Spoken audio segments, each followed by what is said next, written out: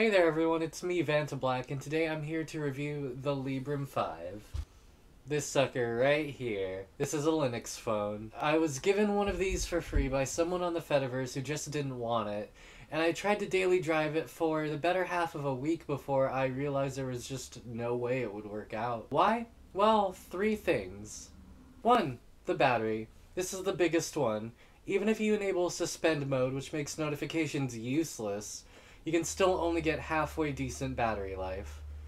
If you rely on your phone to be, a phone when you're out and about, you're pretty much screwed. I found myself actively limiting my usage of the Librem 5 down to the bare minimum of basic things. What's the point of having a Linux phone if it makes you afraid to even use it for any of the cool features? Also, it randomly turns off sometimes when it's in suspend mode. Charming. Really reminds me this is a Linux phone.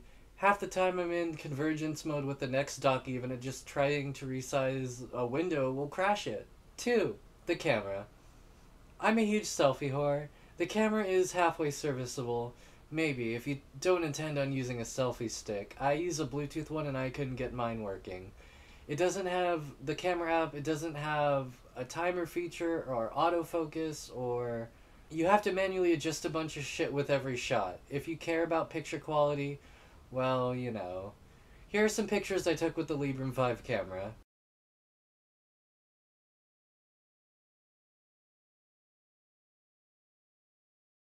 It's serviceable, but the lack of features really makes it less than great. My previous phone was from like 2018, so I was excited to get something newer. Somehow this phone from 2020 was still a downgrade. 3. App availability. I know you can get the mobile versions of websites as web apps, but for a lot of things those don't really have full functionality. If you rely on apps like Cash App or PayPal to stay alive, you're shit out of luck. Sure, you can always use something like Waydroid to emulate some Android apps, even use a special image if you want GPS to be passed through.